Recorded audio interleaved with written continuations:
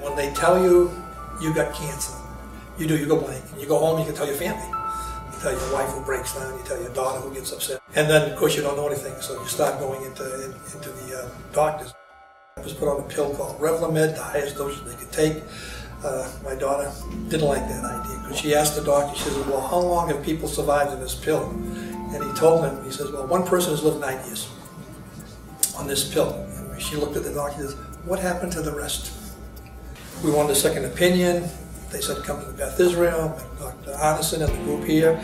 They diagnosed me, and they went in and they said, oh, you have a very aggressive form of this multiple myeloma. My blood was 60% cancer when I came in. Before we started this, the treatment even, they told me about this clinical trial they were doing. Took my wife, we talked about this clinical trial and the stem cell transplant for months before I had it. And until the day I went in, she didn't understand it, didn't know why. And it was extremely hard for her. Do I have some trepidation about it? Yeah, you kind of look, because you don't know what the clinical trial is all about. And I've had friends of ours who've been on this cancer, different cancer treatments, and they say, put a goal in front of you, because it's tough. Cancer is not something that's easy. And my goal was to dance at my granddaughter's weddings, and they're 9 and 12.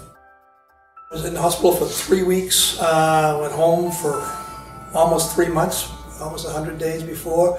I had taken a month off before, because you have to go through this whole initial chemo system, blowing out the cancer in your body, coming back for the pheresis and all the medications you take for 2 weeks before that, and the pheresis for a week. So I was almost 6 months out. Cancer cells are able to grow in the body because they're able to outsmart the immune system and essentially fly below the radar screen and create an environment where the immune system really can't recognize them. The goal of our study is to use a cancer vaccine to reverse that process so that the immune system now sees the cancer cells as foreign and goes after them. We do this by taking aspects of the tumor and introducing them to the immune system in a different way. This is done using powerful teachers of the immune system known as dendritic cells. When you take a tumor and put it inside a dendritic cell and then use that to stimulate the immune system, you can now create a very broad immune response that targets many elements of the tumor and creates a hostile environment for that. In order to further bolster that, we look at some of the key levers that the tumor cells use to actually hide from the immune system. And one of those levers is called the PD-1 protein pathway. And so we are looking in our study to combine our vaccine with an agent that blocks the PD-1 pathway to see if those two things together will stimulate a very strong immune response that will recognize the myeloma cell, target it, and hopefully eliminate it. I started the treatments in Boston. It's a one day you come in, you spend all day, 8 hours. It's really an almost simple procedure. So I didn't have any effects during the day. I actually slept for most of the time. I was in a bed, very comfortable, in a hospital room. I wound up going home. My daughter wouldn't let me drive. You get tired of it, laying down and doing all the stuff the medication does. So again, my daughter was with me, so we wound up going home, slept the rest of the day, and a little nauseous every day after, but one day only. And after that, I was right up and back to work. So the procedure going through it was really simple.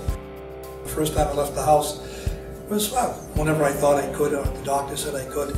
My wife was going shopping, so I said, I'll drive you down to the mall. So I went down to the mall, I sat in the car. I got out, I remember standing by the car, breathing the air. And it was a crystal day, clear day like this, and a few clouds, and I'm going, wow, this is fantastic.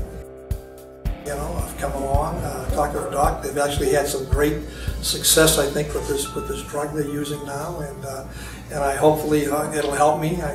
If it doesn't help me, it'll help somebody else. What we've seen to date in across our vaccine studies, including our vaccine studies in myeloma, that we've been able to generate strong anti-myeloma immune responses. What we are studying now and really in the middle of analyzing and learning is how this combination strategy of the vaccine and the blockade of PD-1 may further amplify those responses and what the clinical effects are going to be. Some people will tell me they've had a bad experience going to some hospital, some office or whatever. Never. Everybody here has been cheerful. It's a tough unit to work on cancer. They smile all day. From when you walk in up here to the receptionist, to you getting your blood work, to getting your clinicals, you're going into your nurses, you're getting the girls who do all the treatments in the back, and the IVs and the whole 9 yards. everybody smiles, everybody's happy. I've never run into anyone who hasn't been upbeat about the whole thing. So.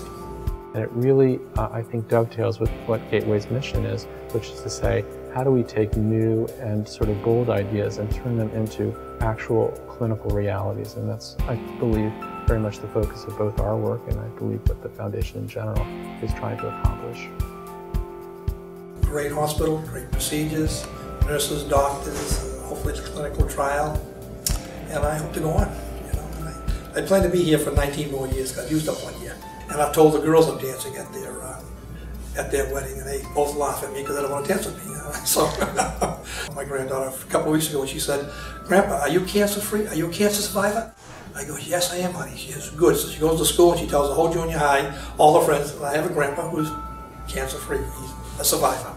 And that's made her day, you know. So